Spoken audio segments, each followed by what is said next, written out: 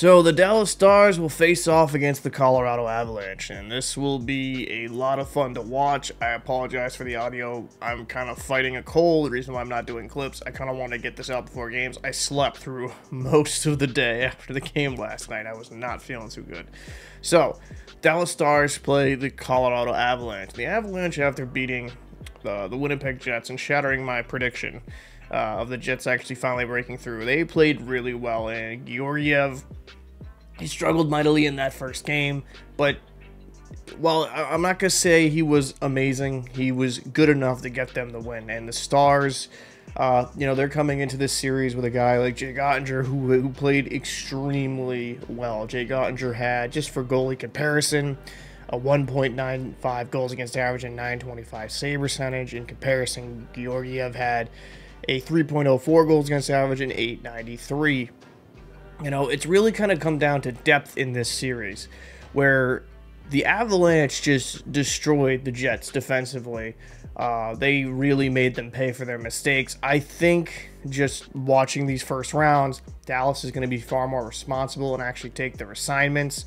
The Dallas Stars beat a Vegas Golden Knights team that, yeah, they're a wild card team, but on paper and the personnel on the ice, you could easily consider them one of the best teams in the Western Conference. You're going to have a lot of firepower, and I think this is going to be another series that goes 7. You had some standouts. Johnston led the point scoring for the Stars up front, but kind of the beauty of it, Robertson had 5, Ben had 3, Dadonov 3, Sagan 3, Duchesne 2. There's people on this lineup that I think will hit another level, like hintz. I think in this next series has to be more impactful, needs to be more productive in getting on the board. But the beauty of the Dallas Stars roster is because they have so much depth, they can afford maybe a guy or two to have an off series. But I expect them to turn it up, and then on the back end, just get in. Apologize.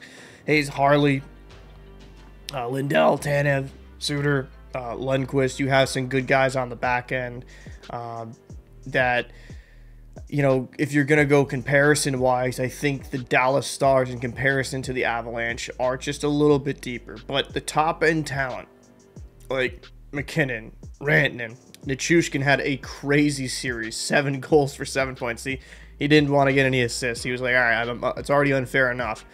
The Avalanche were so explosive offensively. Heiskanen,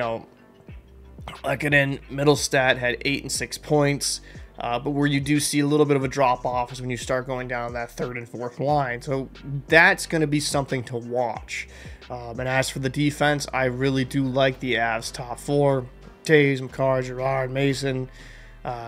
Jack Johnson is what he is at this point in his career. I do like Sean Walker. I think he can be, steady back there. But if Georgiev can keep giving them a average to above average goaltending, I see this series going 7. For my pick, I'm going to pick the Dallas Stars going 7. I just think they're a little bit more deep, a little deeper. I like their goaltending situation better. While I would say, if you're going to say who has the better top-end talent, I would say the Avs with Makar, MacKinnon, Rantanen. Even Nichushkin wins the first-round series. I think the Stars overall, lines 1 through 4, deep pairing 1 through 3, and their goaltending, I think their depth will be their strength, and especially in a hard-fought series like this. But I'd like to know your thoughts in the comments section down below. Who do you think will win this series and how many games? I'm Captain Paul. See you in the next one. Again, sorry for the audio quality.